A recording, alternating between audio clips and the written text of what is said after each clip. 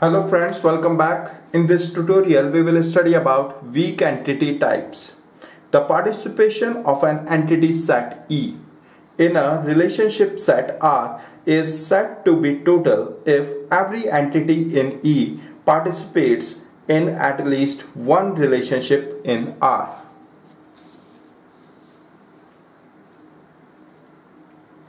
If only some entities in E participate in relationships in R, then the participation of entity set E in R is said to be partial.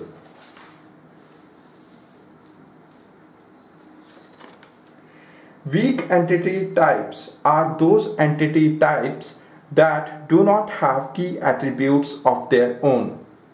Entities belonging to a weak entity type are identified by being related to specific entities from another entity type in combination with one of their attribute values. This other entity type is called the identifying or owner entity type. The relationship type that relates a weak entity to its owner is called identifying relationship of the weak entity type. A weak entity type always has a total participation constraint with respect to its identifying relationship.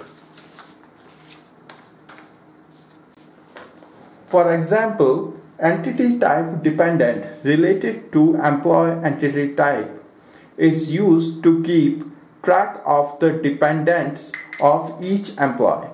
Attributes of dependent entity type are name and age.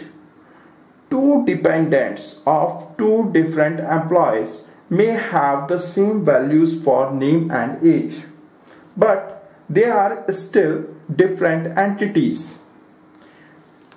They are identified as distinct entities only after determining the particular employee entity to which each dependent is related.